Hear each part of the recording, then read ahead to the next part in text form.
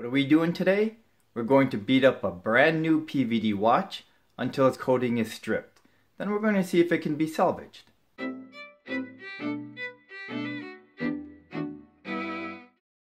Hi everyone, wristwatch check, the Rolex Datejust, coffee cup check, the Verve Sermon Espresso.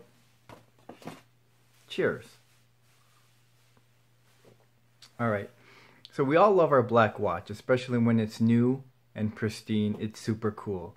Compared to our vintage timepiece that has scratches or some light dings, we call it having character. I think we can agree not so much with the black watch. In fact, it can make the black watch look kind of nasty. So what happens when the black watch finally gets scratched?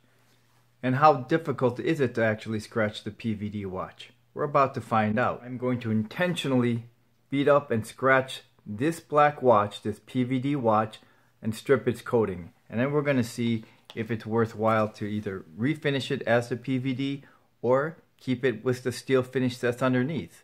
Okay, get ready as I intentionally go to work on this watch. We're going to do a quick unboxing of the PVD watch that I'm about to damage.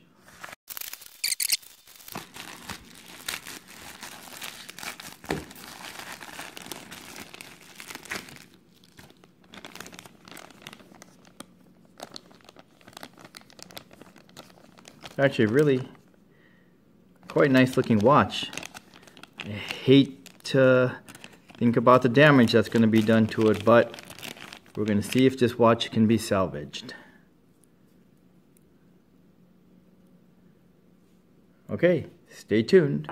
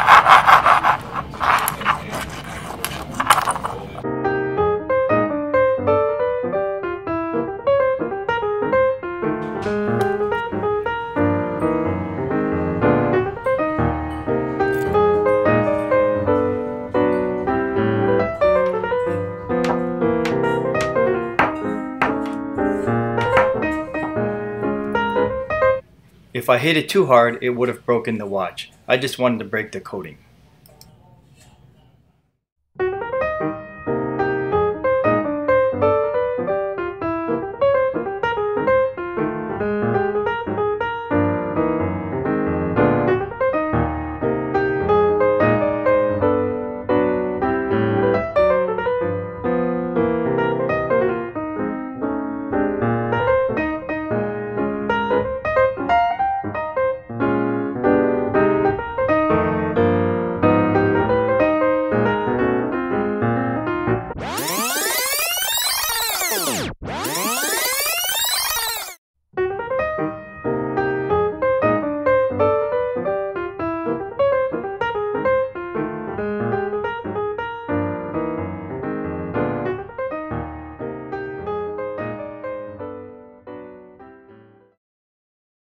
The matte finish underneath the PVD reminds me of a matte finished paint job on a car, like a primer before the fully finished paint job.